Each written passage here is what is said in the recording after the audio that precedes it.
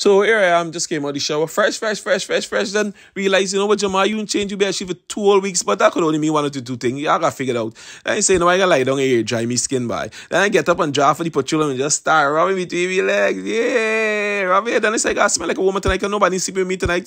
Then I say, who I smell like? A girl from Linden, a girl from Tamiri, or a girl from over the river? Then he said, you know what, them Linden girls smell like. So I just draw the Linden scent and just start spraying, choo.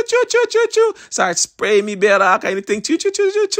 I was about to put on me socks. I realized, Skelita, your Santos is cutable. Then I say, you know what, it's already said I watch a movie on Netflix. Put on the Netflix thing was taking long. Then I look so.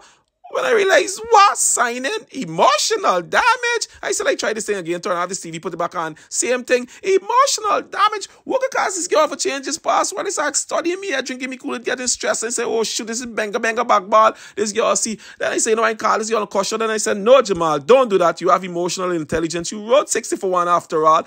Yeah, but chapter 6 of 1 said, emotional intelligence basically helps you being smart, something like that. But yeah, I could get the book and read it. And the bottom it said, that allows you to manage and understand yourself. I understood myself because I understood that I got me own things. I buy me thing, I turn on me fire stick, watch me fire stick, call Shanti come over, we activate the ramping shop lights, and we spend the night together. Yep. Remember to like and follow for more awesome contents, man. God is good.